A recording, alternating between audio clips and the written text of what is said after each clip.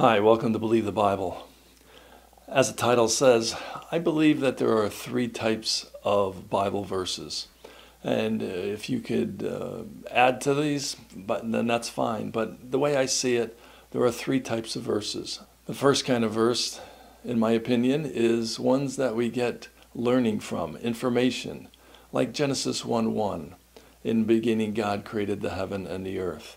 These type of verses we could learn from and be edified and strengthen our faith when we believe such verses. The second type of verse is a verse that we kind of don't really do anything with. It is informational, but it doesn't do a whole lot for us in the sense of our walk or our salvation. And that might be Noah's Ark. Noah's Ark, there's information and details. How big the ark was doesn't really do a whole lot for us, from our standpoint, our individual standpoint. Yes, I know science has used the buoyancy of the dimensions of the ark, and they're great for that purpose. But for the most part, these are verses that we kind of just read and get information from. And the third type of verse is the verse that I think is all of most importance, and that is that we need to do and to live by.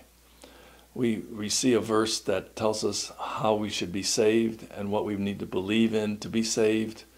That verse, those verses in the Apostle Paul's writings are of all utmost importance.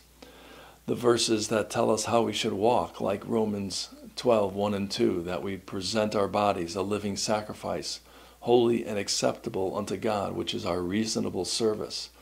These are verses that we attach ourselves to, that we not only learn and understand and grow our faith by, but it's something that we do about it. And those are the three areas that I think verses fall into. If you have some other considerations, please feel free to leave a comment. It's just a thought I had. Thanks for your time. You have a great day.